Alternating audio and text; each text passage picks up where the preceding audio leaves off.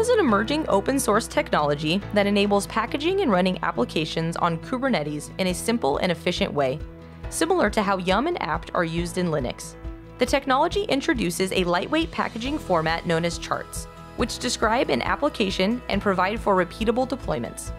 The Linux Foundation and Cloud Native Computing Foundation's Managing Kubernetes Applications with Helm training course is a full-featured deep dive into the Helm client, Helm charts, and how Helm is used in real-world scenarios to manage the full lifecycle of applications on Kubernetes.